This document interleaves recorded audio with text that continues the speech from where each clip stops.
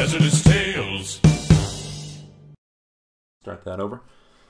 Hey everybody, that was my brand new intro recorded by my little brother Ben. Thanks for the intro, Ben. And that's my animated hangman. I'm not a good animator, but I think he's kind of cute. Anyway, we're going to start all the videos with that new cute intro. I hope you like it. But enough about that. Let's talk about The Underground Abductor. I've never made a book trailer before. This is my first book trailer that I have created.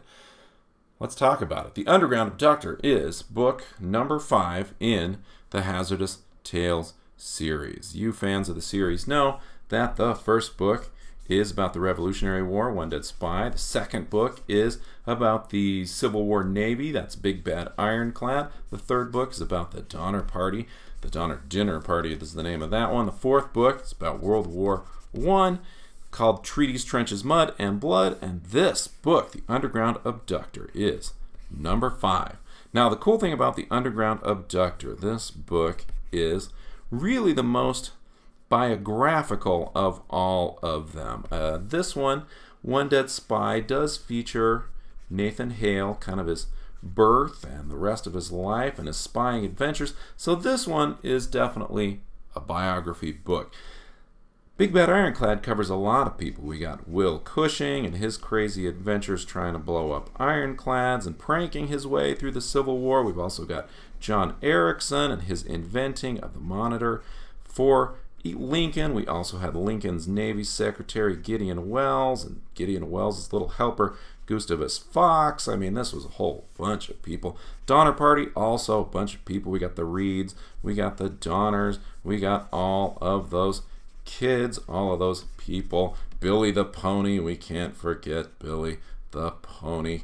There he is. World War I, oh, good grief. Treaties, Trenches, Mud, and Blood. Focused on a cast of thousands. Really, it was more about whole countries and what countries did. Definitely the least biographical of all of them. But this book, book number 5, brings us all the way back around to the biographical. This book is all about one character. Now, of course, this one character had lots of side characters along the way. If you remember in One Dead Spy, we had Henry Knox, and we had all these other characters, Ethan Allen causing trouble, everybody over there doing that stuff. And it's the same with The Underground Abductor. Our character, our main person, our historical figure in this book is named Araminta Ross. And she has adventures that are just as crazy, just as dangerous, in fact, more crazy and more dangerous than a lot of these other Hazardous Tales. And that's a pretty tall order because these guys all had a lot of crazy, dangerous adventures. But let's talk about Araminta Ross. I don't want to spoil too much of the book because a lot of good stuff happens in here, a lot of good surprises. But I do want to talk about this.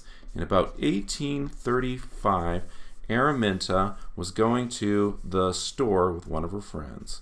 Now, Araminta Ross was a slave. She lived a slave's life in Maryland in 1835. This was before the Civil War, and people were slaves in the South. It was a terrible time in American history. Araminta was about 12, 13, not very old. She was she'd been working all day breaking flax in a big flax breaking machine. Flax is a crop that you've got to smash up, and she would have this big machine. She was working all day. She was really covered with all this broken flax, and her hair was standing straight up. She said it stuck up like a bushel basket. One of her buddies came along and said, "Hey, Araminta, I'm going to the store. Do you want to come with me?" And Araminta was like, "Yeah, I could use a little break. I can help you carry stuff. Let's go to the store." So they went to this little country store where they had a list of things they were supposed to buy for the house and then carry back. So they went to this store down at the crossroads and they went in. But Araminta said, "You know what? I'm kind of embarrassed about how much my hair is sticking up." And her friend said, "Here, why don't you take this?" And she gave her a scarf, which she wrapped her hair in. Araminta wrapped up her hair and said, "You know what? I'm still kind of embarrassed about my hair. I'll just wait outside. When you get the stuff, I will help you carry it back." And her friend said, "Okay, fine, suit yourself." And she went into the store and Araminta just kind of waited outside. Now soon there was a crazy commotion because a slave from a nearby plantation was running away from an overseer. An overseer is the person who is in charge of the slaves. And this person can be a very evil type of person, have a whip or a gun or things like that. The overseer chased this runaway slave into this store while Araminta's friend was inside doing some shopping. The person running the store was in there helping facilitate the purchase. Anyway, into the store bursts this slave, and he's running and he's dodging around. The overseer bursts into the back door. The slave starts running for the front door. Now, who was outside the front door but Araminta with her bandana on? And she says, you know, what's going on? And she peeks in the door right when the slave, the runaway, is running for the door. The overseer said, hey, you, girl, out there by the door, block the door so the slave can't get away. Now, Araminta, we can't know her motives. We don't know if she moved slowly on purpose or was just scared by everything or was purposefully getting between the slave and the overseer. Anyway, she let the slave get past her, and he ran off down the road as fast as he could. By then, though, she was blocking the door. So she's like, I'm following the directions. He said to block the door. He didn't say when to block the door because now I'm blocking the door. This overseer was super angry. He was tired of chasing the slave. He decided to try a new tactic.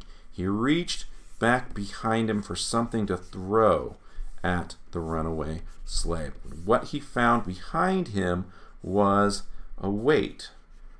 Now, in those days when you were buying something, they would have a scale on the counter in order to weigh the item you were buying. So the scale would have a set of weights. So if you were buying, you know, I don't know, a pound of salt, they would put a pound weight on so that it balanced out and then you could buy it. This overseer reached back, grabbed the first thing his fingers could find, which was one of these weights, and he threw it with all of his strength at the runaway slave.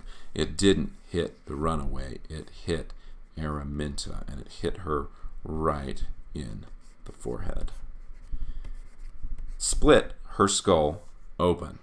Knocked her out cold on the ground. She was laying on the ground, out cold, blood pouring from her head wound.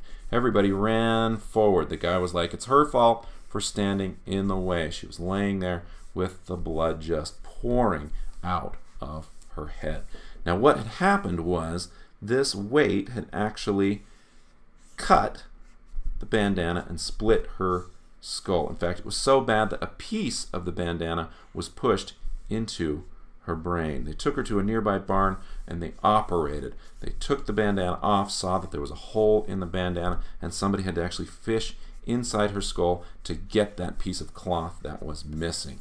Now, fortunately, she survived, but she had a big scar on her head the rest of her life.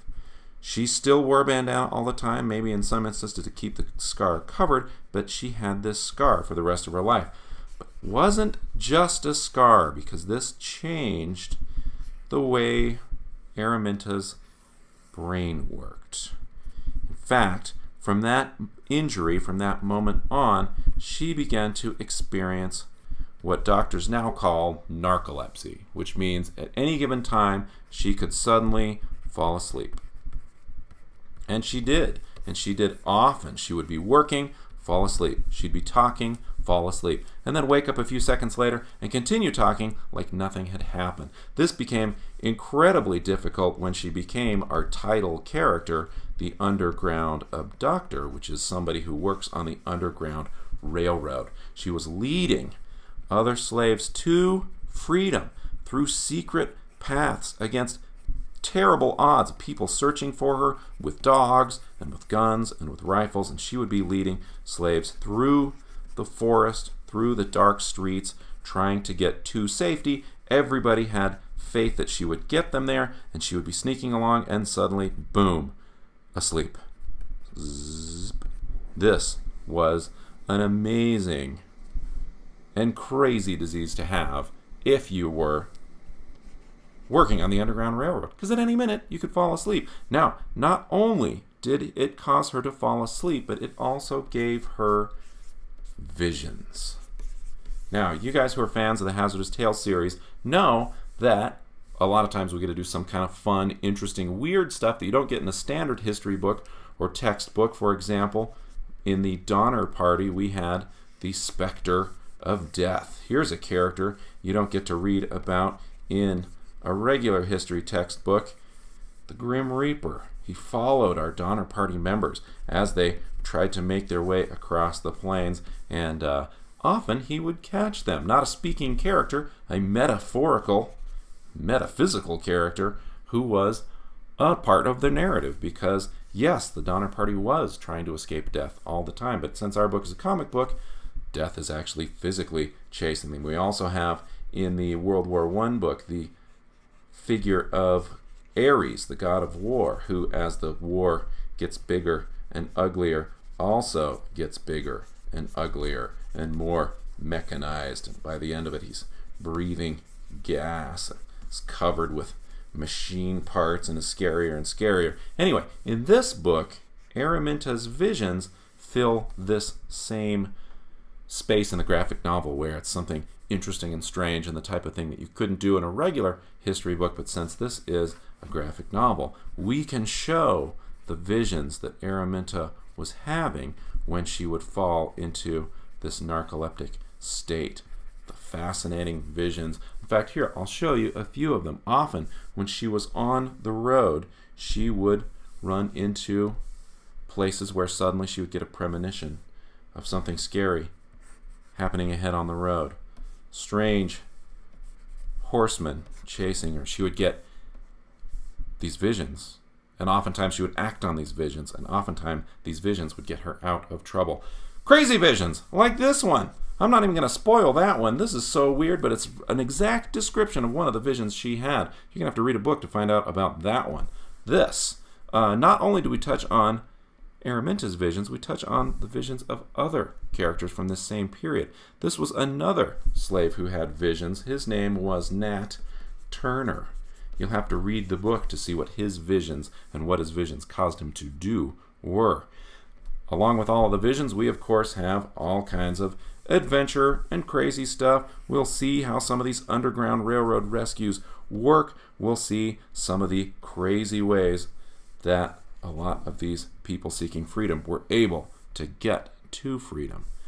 Adventure, jailbreak, crazy stories. This is such a hazardous tale. Civil War is also a big part of it. You'll have to read the book to see how. There you have it, the Underground Abductor. Number 5 in the Hazardous Tales series. Look at this. Here's a sneak peek of the cover without the title on it. You won't see that. Everybody's book has the title. This cover doesn't have the title. If you're wondering about this flag up here, this is the flag of Maryland. Probably one of my favorite state flags. It's really cool looking. Anyway, with all the trailers that come out for books or movies, a lot of times you have to wait until the following summer or this holiday. Well, guess what? This book trailer for The Underground Abductor comes out the day the book comes out. If you've seen this trailer, guess what? The book is out. Go get it. Enjoy it. Thanks for watching. Have a great Hazardous Tales 5 launch day.